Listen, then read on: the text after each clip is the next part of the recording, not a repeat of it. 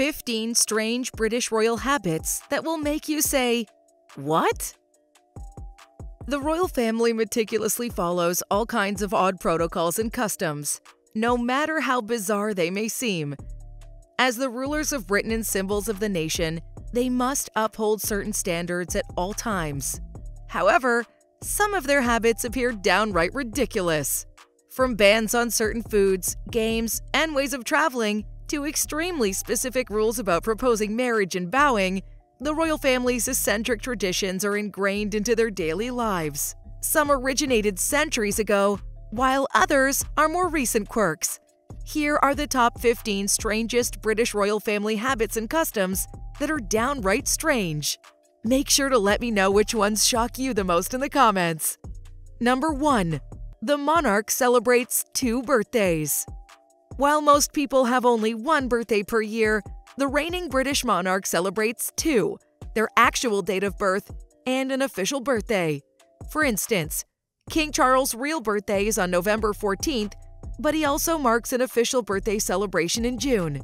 This second celebration is marked by the Trooping the Color Parade, an impressive military pageant where regiments display their flags or colors as they march past the monarch on the Horse Guards Parade in London. The tradition of the monarch having 2 birthdays originated with King George II back in 1748. George was born in November, which he felt was too cold for an annual birthday parade.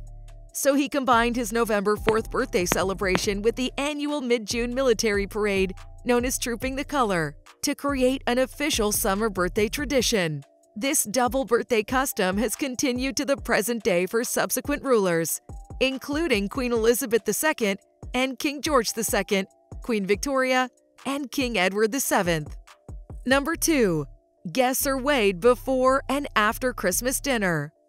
A long-standing royal family tradition that dates back to the reign of King Edward VII involves weighing Christmas dinner guests before and after the extravagant feast. This unusual practice begins with each guest stepping onto a portable weighing scale upon entering Sandringham House before the meal. Their weight is then recorded in a book by a member of the royal staff. After the multiple-course Christmas dinner concludes, the stuffed guests are weighed once again on the same scale, with the weight differences documented in the records.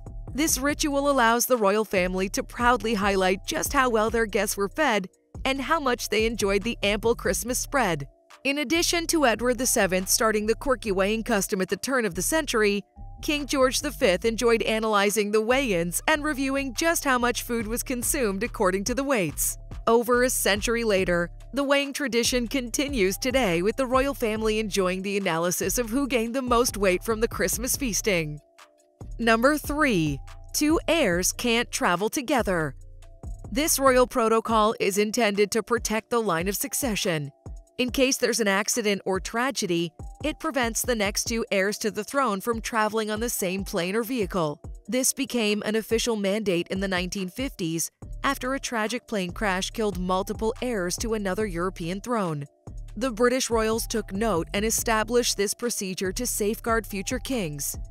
That's why you'll never see King Charles and Prince William on the same flight. They always take separate planes and vehicles, even when going to the same event. While this may seem paranoid, the royal family spares no precaution to preserve the lineage. It must make coordinating family trips and outings extremely convoluted. But the royal hierarchy deems it non-negotiable for security purposes. The heirs and spares must stay separated. Prince George and Princess Charlotte will always be subjected to this rule when older. You can't be too careful when it comes to protecting centuries of heritage, though this weird rule makes coordinating the royals' busy schedules a logistical nightmare. Number 4. Royals must pack mourning clothes when traveling. When members of the royal family travel abroad, they always make sure to pack mourning attire in their luggage, even for the happiest occasions. This grim custom serves an important purpose: to prepare the royals to publicly mourn in the event of a death in the family while overseas.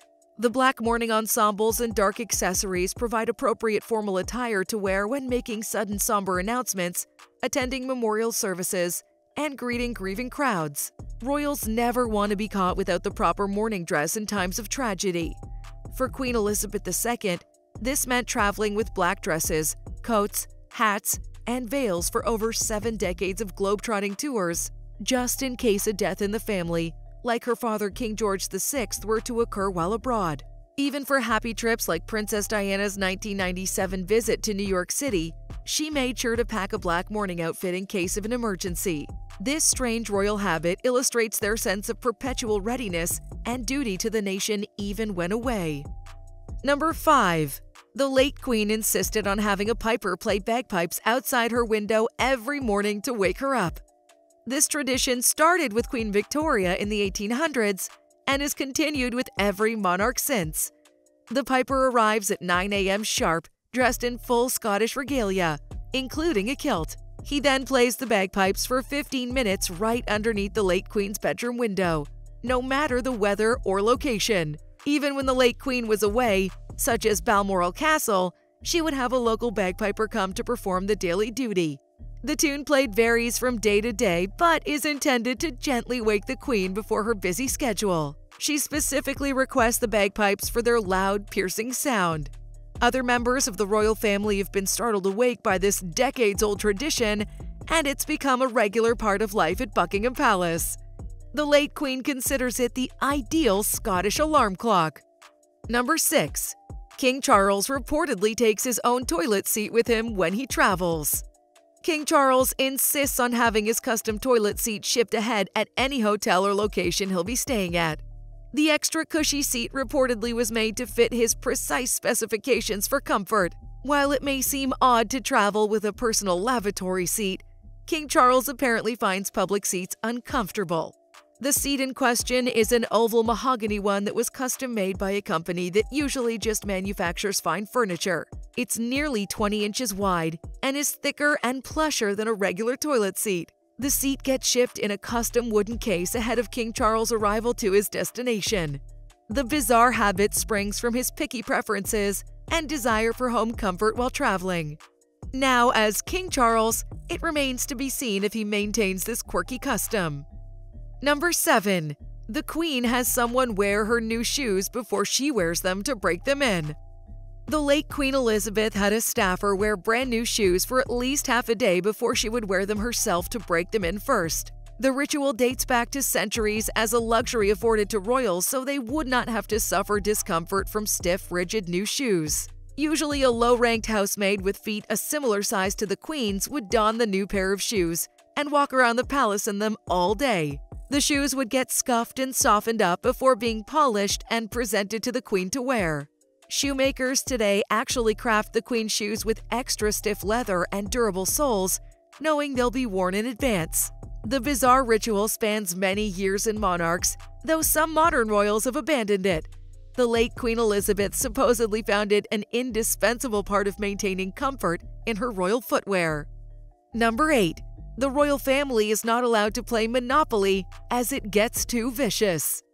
The British royals have reportedly been banned from playing the popular board game Monopoly by Queen Elizabeth herself due to it sparking too many arguments. Prince Andrew once revealed that the family's prohibited from playing Monopoly at home because it gets too vicious. The exact origin of the rule is unknown, but it seems that games of Monopoly cause too many competitive feuds. Over the years, various members of the royal family have mentioned the rule.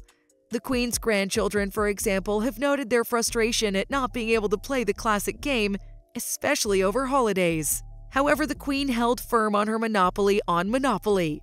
The game's known for tearing families apart, so perhaps the peacekeeping Queen wanted to keep family game nights Royal Rumble free.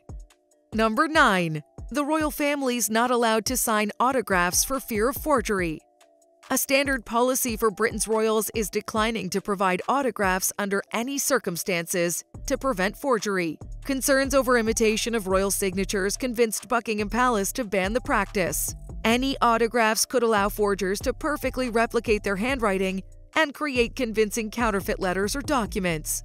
Due to their prominence, royal autographs also had the potential to be prized collector's items. To nip both issues in the bud, the Queen prohibited herself and her family from signing any autographs or books. On the rare instance an autograph is permitted, such as for a head of state, the autograph is immediately destroyed afterwards. While that may disappoint eager fans seeking a prize signature, The identity theft risks were deemed too great for the royals to continue openly signing memorabilia or greeting cards. Number 10. King Charles has his valet squeeze exactly 1 inch of toothpaste onto his toothbrush every morning. King Charles is very particular about his oral hygiene routine and insists that his toothbrush be prepared in the same meticulous way every morning. As soon as Charles wakes up, his valet brings him a glass of warm water with lemon to drink before anything else. The valet then lays out Charles' toothbrush, toothpaste, and anything else he needs for his morning routine. When preparing the toothbrush, the valet squeezes out precisely 1 inch of toothpaste onto the bristles. No more, no less. Charles carries a special cloth ruler with him for the valet to measure the 1 inch of toothpaste against. The type of toothpaste must also always be the same brand. Every morning, the valet follows these rules diligently to prepare the toothpaste for Charles to brush his teeth to his liking. This stringent oral hygiene habit gives insight into how meticulous and particular Charles is about all aspects of his daily life being in perfect order according to his specifications. Number 11. King Charles insists on having ironed shoelaces on his shoes. King Charles has very high standards when it comes to his attire and appearance. He pays attention to small details that most people would overlook, like making sure his shoelaces are perfectly pressed and ironed before he wears his shoes. Every morning, along with preparing King Charles' outfit, his valet takes the time to carefully iron the laces for King Charles' dress shoes that day. The valet will iron them before lacing up the shoes, so that the laces are smooth with no wrinkles or creases when King Charles puts them on. Some say King Charles even sent the laces to be professionally laundered and pressed periodically. The polished look of stiff ironed laces is important to King Charles to complete the tidy formal aesthetic he favors for his shoes. It also shows how he expects excellence in trivial matters that others would consider insignificant. This habit demonstrates King Charles' eye for detail and desire for perfection and order in his daily routines. Number 12. King Charles requires 7 boiled eggs. King Charles demands that his valets boil 7 eggs for him every morning so he can select the one with the perfect consistency to eat. The future king is said to be extremely particular about how his eggs are prepared. To accommodate this quirk, the royal kitchen begins boiling eggs for King Charles precisely 5 minutes before he wakes. 2 eggs are medium boiled, another 2 are hard boiled, and the last 3 are boiled for 4 minutes. Once ready, the eggs are presented in an egg cup array for King Charles to scrutinize and choose.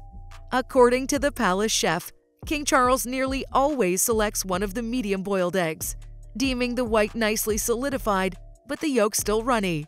However, he insists on having options available in case he wakes up wanting a firmer yolk that day. If none of the pre-boiled eggs are deemed acceptable, King Charles has been known to send the whole tray back and demand an entirely new batch.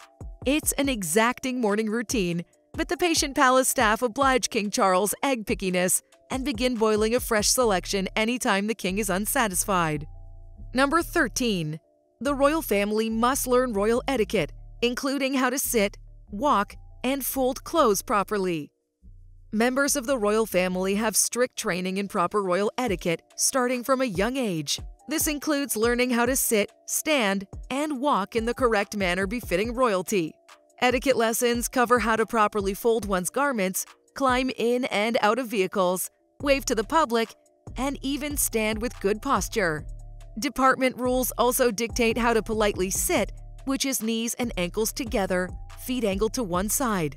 Younger royals are taught how to gracefully lower themselves into deep curtsies and bows. Intricate details govern every motion and stance. One example is the Windsor walk, taking strides with the chin up and arms swung straight past the hips. Such mannerisms get ingrained from years of preparation to conduct themselves flawlessly in public at all times. Number 14. The king never travels without a pack of his blood in case of an emergency. This tradition dates back to when the monarch did extensive travel by carriage before modern transportation. Should the royal carriage overturn or get into an accident, the king could potentially need an immediate blood transfusion. As the king's blood type is rare, it was imperative to have a supply on hand for emergencies. Nowadays, the royal physician still carries a refrigerated pack of the king's blood type whenever the monarch travels overseas or embarks on long journeys within the UK. The blood is provided by the king himself during regular donations to replenish the supply, which is kept current. The blood is transported in secret and securely by an accompanying royal aide. Though blood transfusions are easier to obtain today than in the past, the tradition continues both for practicality and historical continuity. Number 15. The royal family must always pack in black. In addition to packing a black mourning outfit when traveling abroad, members of the royal family must also bring black undergarments, sleepwear, and socks. This tradition stems from Queen Victoria's era when royals always traveled in black attire in case a family member passed away while they were away. Even in modern times, the royal family adheres to packing at least one set of black garments and underthings in their luggage. While morbid, this habit provides royals the ability to properly mourn in the event of an unexpected death. For King Charles, mourning black suits, shirts, and ties are packed whenever he travels. Prince William also brings black suits, shirts, and ties whenever they go abroad. Female family members like Princess Catherine, Meghan Markle, and Princess Anne also pack dark dresses, stockings, and shoes. Having the appropriate black mourning attire enables the royals to honor centuries of tradition should a tragedy occur while traveling or living overseas. Well, those are some truly odd habits of the British royal family. What do you think of their quirky traditions? Do you have any other strange royal facts to share? Let me know in the comments below.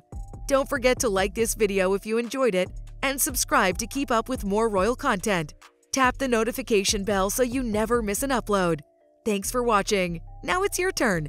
What's the strangest habit you have in your family? I'd love to hear all about the unique traditions you follow. Let me know in the comments.